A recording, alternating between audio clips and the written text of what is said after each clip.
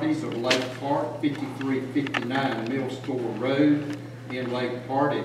It is currently PD and the request is for CH. Mr. Dillon. Thank you, Mr. Chairman. Good morning, Commissioners. Again, this is a split zone property as a result of a neighborhood. You'll notice it to the east on this map, the Hidden Oak subdivision. This was done back in 2002, 2005.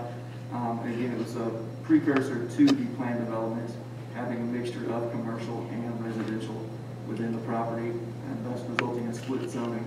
The current owners to the west here, as you see on this site map, is A&L RV Sales.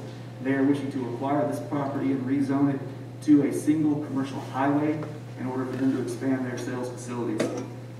You'll also note in the northern portion there, the blue circle is the Lowndes County utility site.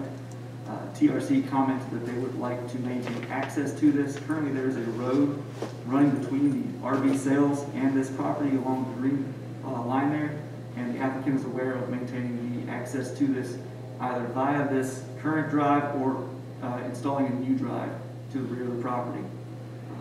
Planning Commission heard this at their last meeting.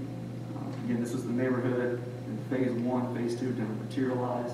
The Planning Commission recommended approval of the request to rezone to commercial highway. Any questions for Mr. Dillon? Okay, thank you, Mr. Dillon. Agenda